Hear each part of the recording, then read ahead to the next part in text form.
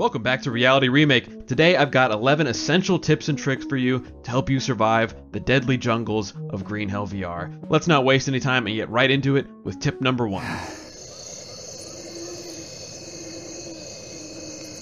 Danger comes in many forms in the jungle, and some of those are actually pretty easy to see coming if you pay attention.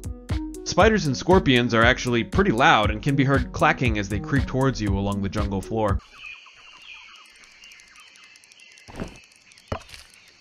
Listen closely so that you can smash them before they get close enough to hurt you. The same goes for snakes. Hearing their rattling from far away gives you the chance to easily spear them or shoot them with an arrow, rather than suffer their venomous bite.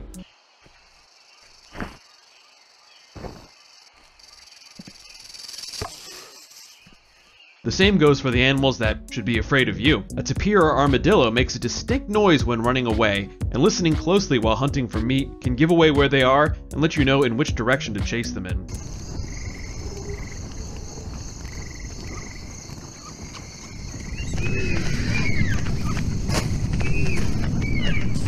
Beware though, not as many threats are as loud as you'd think they would be.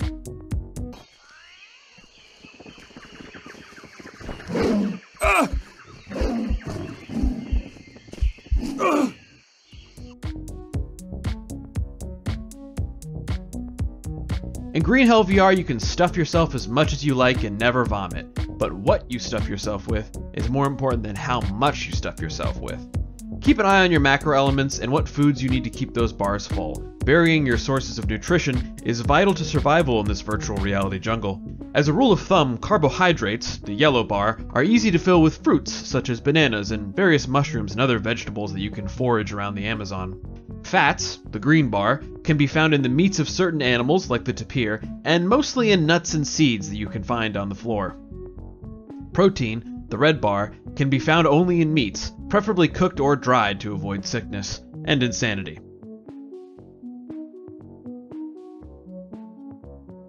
All sorts of little parasites are going to try and find their way into your body in the jungle, and who can blame them? Clearly you're very tasty, so it's a good idea to make a habit out of checking for them and chucking them off of you as quickly as possible, especially after taking a dunk in some water. Leeches will attach themselves to you pretty consistently.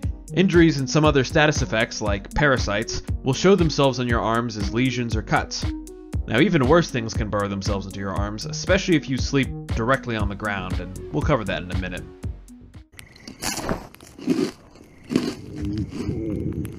Knowing which plants will make you vomit up all of your macroelements is an important trick to have up your sleeve. An even better trick is knowing which plants will cure certain status effects, such as stomach parasites from drinking unclean water. Unfortunately, the only way to know which plants do what for sure is to eat them. Now this will sometimes have bad consequences.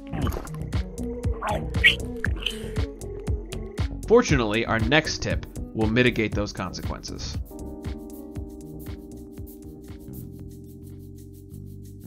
Keeping an herb or two that will cure status effects can keep a single snake bite or vomiting spell from eating a poisonous fruit from ending in a game over in Green Hell Quest Edition. Tobacco leaves, which are bright pink, cure venomous bites and stings. Vomiting can be cured, but by plants that are a little harder to find. The most common one are water lilies, which can be found on lily pads sitting on top of water, as well as ficus leaves. Make sure to eat them quickly before you vomit out all of your macronutrients, and have to eat a massive meal to get back to full health. Now, none of these plants will actually go bad over time, so keeping a couple of each in your pack in case things don't go as planned is a pretty good idea. Stomach parasites can also be cured by eating certain mushrooms, but those will go bad over time, so you can't just hang on to them indefinitely. Still, if you need to drink unclean water, it can help to find a few of the blue mushrooms, indigo blue leptonia, or little brown bowl-looking mushrooms called copahongo first. Both of these will naturally kill the parasites in your stomach and keep those parasites from consuming more of your macronutrients over time. Oh, and the same also goes for bandages. They don't go bad, so keeping a few spare can definitely help you recover from a puma mauling. Oh, that's just what I needed. Now, canned food is a rarity in the middle of the jungle, and so are protein and candy bars. Anything modern, really, even the simplest machete or axe, is a real luxury in this virtual rainforest. So, as in any survival game, it's a good idea to keep some spare food and supplies in your pack. Since they never spoil, you can keep them for when bad luck or poor decision making has left you hungry and desperate. It's also important to note here that keeping your food from perishing for longer can help you spend less time hunting for more meat to sustain yourself. While meat has a meter which lasts for about a day before it spoils when raw, cooking it resets that meter. Even better, when you get a drying rack, you can keep meat from spoiling for almost a week by drying it. Oh, coconuts are generally just so great, and you should utilize them whenever possible. First of all, they're an easy source of clean water. Just bash a green coconut a few times and have a drink. After drinking out of one, cutting it in half reveals the coconut flesh, which is an easy source of fats, and fats can be kind of hard to find sometimes. Even after you've drunk and eaten the coconut, it's still useful. The two shells of the coconut can be used in water collectors or just left on the ground open side up. When it rains, the rainwater will collect in the shell, and that rainwater doesn't contain parasites, so it's safe to drink. Water without parasites is actually pretty precious in Green Hell VR, just as coconuts are. Did I also mention that coconuts don't spoil over time? They're basically the canned food of nature.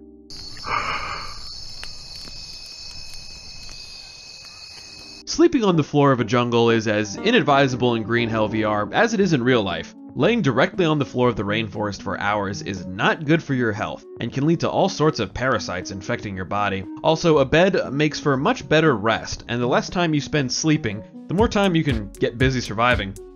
While a bed of leaves is good, a log or bamboo bed is even better.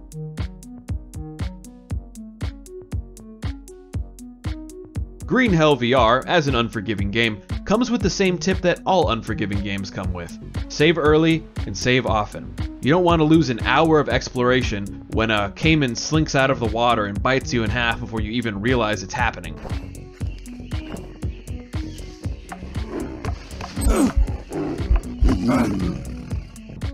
It's better to only lose 10 minutes or so when the unexpected happens. At a minimum, saving every time you sleep for the night or eat enough to replenish your nutrients is a pretty good rule of thumb. It's hard not to have sympathy for the character that we all embody in Green Hell VR. As immersive as the game is, at the end of the day, we are comfortably flailing our arms in our air-conditioned living room, and they are in a hot rainforest fighting for survival. That's not an easy situation to be in, and it's gotta be tough on the mind. For that reason, taking care of your character's sanity is vital. Lose enough sanity and your character's grip on reality will start to slip.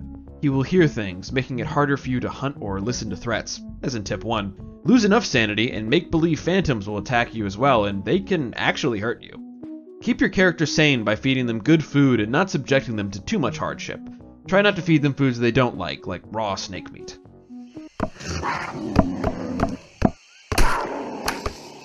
Sometimes the jungle of Green Hell VR can become too familiar, and suddenly you start to feel safe. You sprint around like you own the place, barely cognizant of the 5 snakes and 3 spiders that you just passed right by, secure in your mastery of the game, and then bam, jaguar eats you out of nowhere.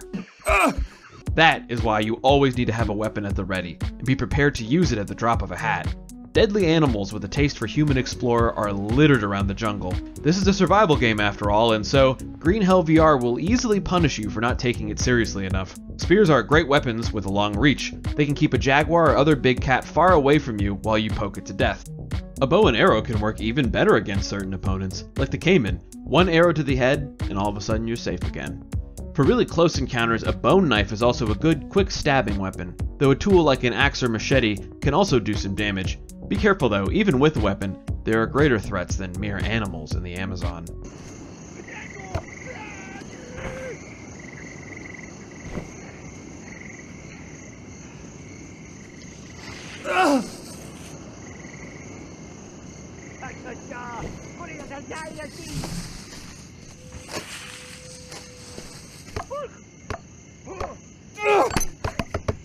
Thanks for watching another Reality Remake video. For more about VR and VR gaming, feel free to give us a like or a subscribe. We got new videos coming out all the time and articles on our website at realityremake.com. Good hunting out there, good surviving, good luck out there in the rainforest.